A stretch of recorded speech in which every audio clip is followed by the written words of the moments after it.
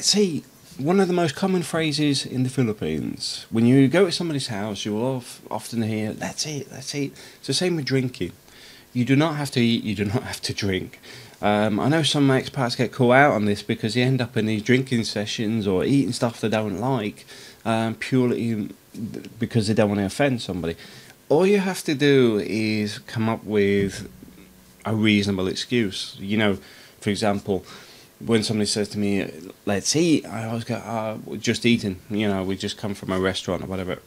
That's fine. They ain't going to push you to force you to eat because the fact you said, no, I'm full.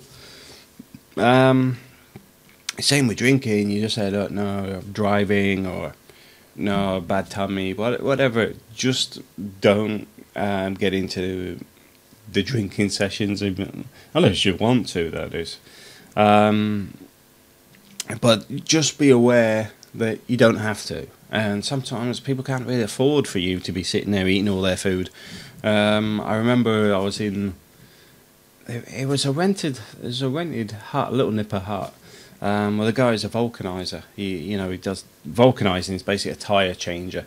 But he knew me because he was renting a property off some relatives.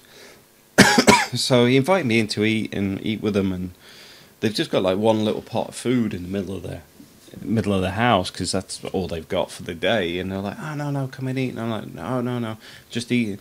You just got to like just say, look, no, it's your. But you have to be respectful in a way that doesn't sort of say, well, I know you haven't got a lot of food or whatever. He's just like, no, I've already eaten. I'm already full. You know, it's, don't go, well, you haven't got a lot, because it's obviously embarrassing for them.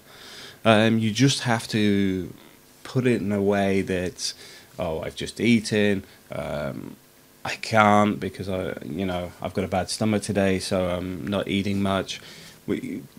Just be diplomatic, because it's all to do with politeness, courtesy, from both sides. They're inviting you not to eat with them, but just to say that we will share our food with you. But it doesn't mean you have to sit there and eat it. It's just politeness.